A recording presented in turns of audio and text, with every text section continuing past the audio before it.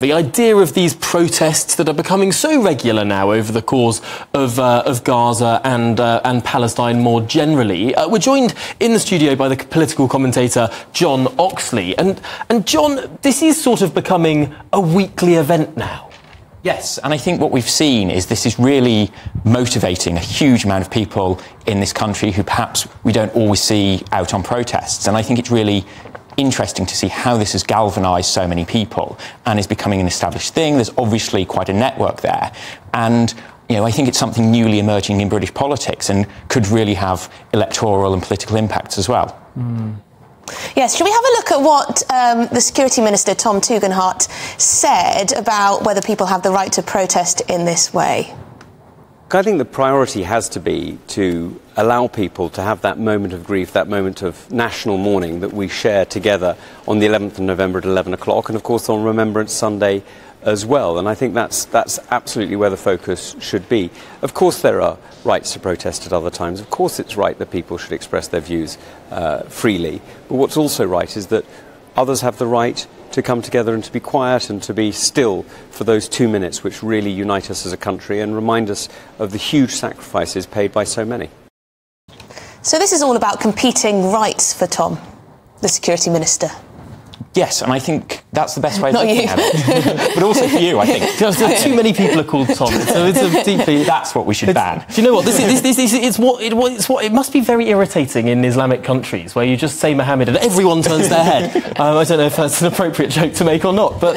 Yeah, but going back to the overall point, you know, he's right, you know, the people who died in the wars died for our freedom, and that is our freedom to do stuff and to protest. And I absolutely agree with, I think, both of you, that this is quite a disrespectful thing to do, to go out on Armistice Day. It is probably counterproductive. It's not going to persuade people. It's going to alienate a lot of people.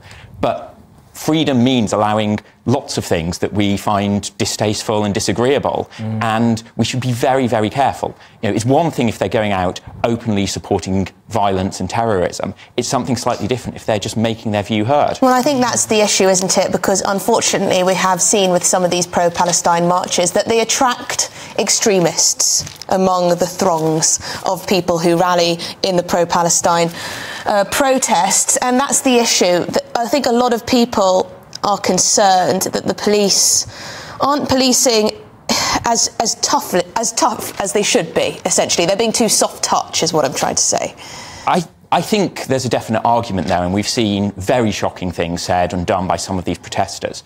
But I think we also have to think about how the police handle these mass incidents. You know, the police strategy generally is to record evidence and deal with them afterwards, because you're talking about respecting Armistice Day, going in mob-handed to arrest 30 troublemakers in a crowd of 10,000 people, potentially creates a spark and a riot point that makes the whole thing far more disrespectful of the peace of Armistice Day than sort of letting these people carry on and then going and seeing them, you record them, you have the evidence, and then you can act afterwards. Interesting point. I think it's worth saying what the Met Police have said. So 17 hours they put out a statement saying that officers will be deployed across London on the 11th and the 12th of November. Significant policing and security operation. Absolutely committed to ensuring the safety and security of anyone attending commemorative events. We know that there are concerns about a demonstration by pro-Palestinian campaigners. They say this is a weekend with huge national significance. We will use all the powers available to us to ensure anyone intent on disrupting it will not succeed. So that's quite a strong tone from the police. Yes, and it sounds like partly they've had a couple of weeks of dealing with these protests. They've got used to it now. It's not taking them by surprise. And also to remember, this is such an big weekend of national significance that this will not just be a public order thing. There will be counter-terror issues to bear in mind. And so probably you've got a lot of the Met working together and taking this quite seriously to make sure there are no flashpoints, to make sure there's no major incidents, to keep everyone safe, but also to respect the boundaries of the law around protest and freedom to say what you want to say.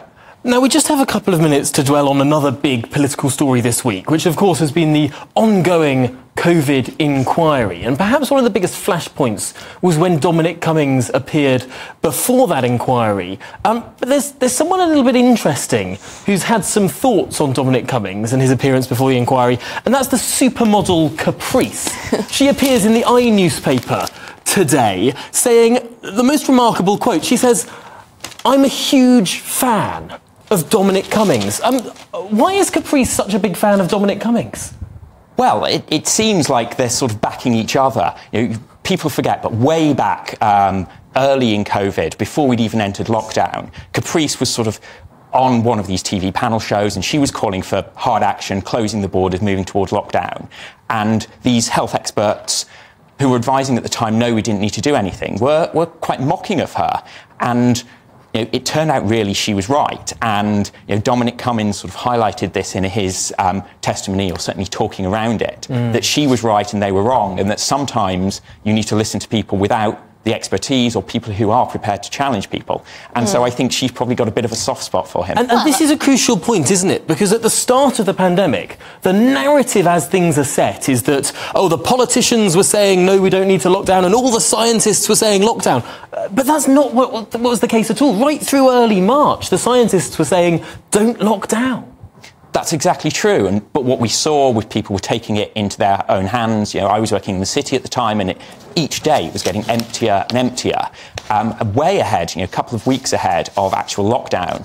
And then what happened was, I think it was Neil Ferguson came out with this new model, and it was that suddenly chucked the government into becoming much more in favour of lockdown and moving to it. But yeah, the grassroots thing at the start people were way more cautious than the government. I must represent the lockdown sceptics among us, though, and say that it seems as though there is an accepted storyline, a narrative now from this inquiry, that the issues with the government's response were that they were not tough enough with their lockdowns, were not quick enough in introducing them. Others might ask, was lockdown ever worth it? Are we going to have that discussion with this inquiry?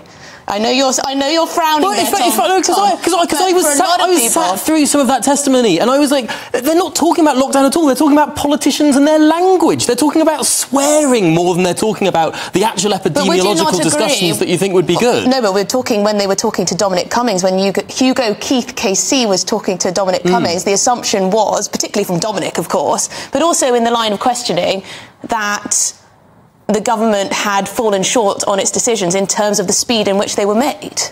I don't necessarily think that was the line of the questioning, because I sat through the entirety of Cummings. You don't think there's a narrative that the government made mistakes in terms of when they implemented the lockdown rather than whether it should have been implemented at all? I think there are arguments in terms of who said what to when, whether Boris Johnson should have gone on holiday in that half term. That was a big point of discussion.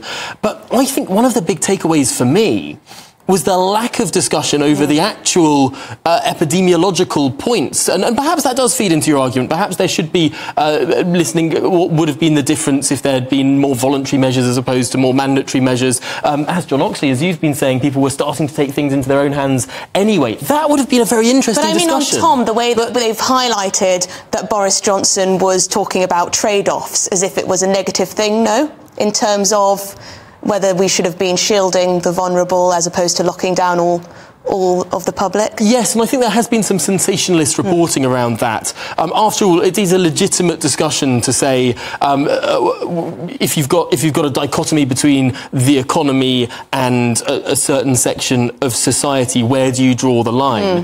Final word to you, John Oxley. Do you have faith in this inquiry that we now learn is going to stretch on for many, many more years? Well, I think that's always the key question. We've seen time and time again these inquiries go on forever. The Bloody Sunday inquiry went on for years, was hugely expensive. And often they fail to get into the real gritty questions. And they do get bogged down in supplementary things. And the other problem is you're always chasing after the last crisis.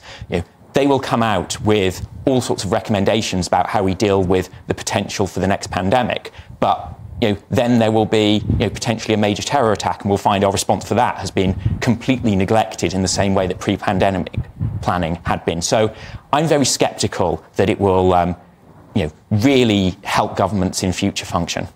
Yes, I imagine most people don't care so much about Dominic Cummings' use of foul language, more so than they care about how decisions were made and why the restrictions were chopped and changed so much, why children perhaps were neglected when it came to the equation done to justify lockdown? All questions we want the answers to. Perhaps we will get those. It is going to be a very long and expensive inquiry.